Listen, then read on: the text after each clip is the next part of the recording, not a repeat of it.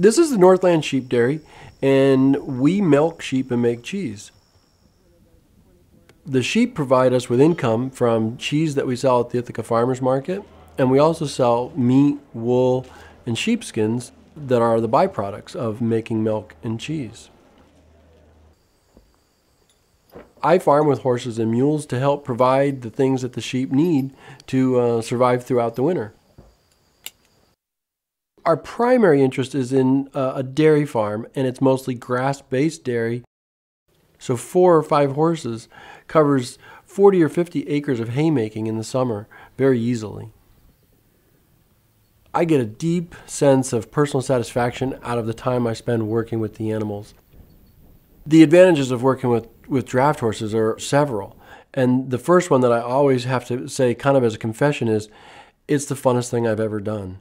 And I've done a lot of fun things. I've done mountain climbing and rappelling and firefighting, but I would give them all up to work with draft horses every day. The horses are doing the physical work, and they're actually working for people. And so my responsibility to them is to provide leadership. My responsibility is to provide communication that tells them everything from where we're going and what we're doing to when it's safe and when it's not safe, and how to deal with those situations. And I take all those responsibilities really seriously and commit myself to the animals, and they in turn commit themselves to me.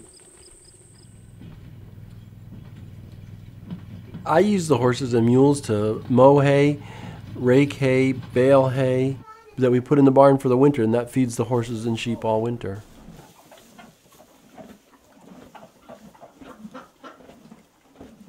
They plow and cultivate a small market garden. They also do a lot of homesteading activities. They skid firewood, they plow snow in the driveway, and just about anything else I can think of for horses to do. It's real easy to see that the animals can be environmentally friendly. They're taking their hay that you feed them and turning it into compost that you can spread back on the land. They're helping you reduce the amount of fossil fuels that you use on the farm and the gas, the carbon dioxide that's being emitted from the engines. In the field and in the forest, they're not compacting the soil as much as with a tractor or other heavy equipment. One of the neat things about working with horses and mules is that they're incredibly versatile. They're really a power source. It's kind of like having 4 different tractor sizes, from your smallest little tractor to your largest tractor. If I wanted to go out and do a job with one horse, I could cultivate the vegetables, I could skid logs where the trees are really close together, and that one horse would be the only thing that would fit in there and do the appropriate task. In haymaking, I use everything from 2 horses as a team to 3 horses to 4 horses. Different machines require different amounts of power, and I just come out with a different team hooked together to make the amount of power that I need for a different job. Lots of people are working with 1 and 2 horses, and 1 and 2 horses can do an amazing amount of tilling.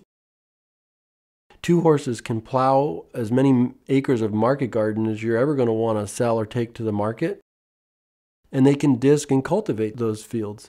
So they're incredibly versatile with 1 and 2 draft animals. There's a lot of breeds to choose from. Percherons, the Belgians, the Suffolks, those are the larger horses. Then there's Haflingers and Fjords for people that are interested in a smaller working horse. And there's mules. Mules are a case of personal preference. The advantage of a mule, if you happen to have the personality and temperament to work with mules in the first place, is that they're very effective in the high heat. In the heat of the summer, the mules can really outlast the horses. Because I'm always keeping 1 or 2 mules and horses, I naturally end up mixing them together. I work them together as a pair, and I work them together with 2 mules and 2 horses. Some people really go after a matched team, and they want every hair color to match and the height to be within an inch. And I've just never been very drawn to that. I like animals of all different sorts. I find that they work well together if they all have a suitable temperament.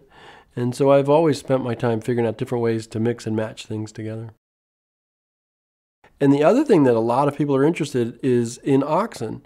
And there's kind of a resurgence in oxen on the farm. The oxen work naturally at a slower pace, which can suit some people that are just getting into working with draft animals. If there's a little bit of intimidation or comfort level, sometimes the oxen is a way for people to approach draft animals. It just feels like a better place to start. And so one of the things I always encourage people to do is find out which of those animals really speaks to you, which one you just enjoy being around, and they'll be very productive for you when you go to work with them. One of the things that horses and mules lead you towards is helping you find an appropriate scale for farming. There's a certain amount that a horse or a team can do in a day. It depends upon whether you want to make hay or whether you want to plow or cultivate a garden. That helps control how many acres you might choose to work on. The scale that allows you to appreciate the land and use the land well and take care of your fertility and all your other interests. Horses fit very well in that program.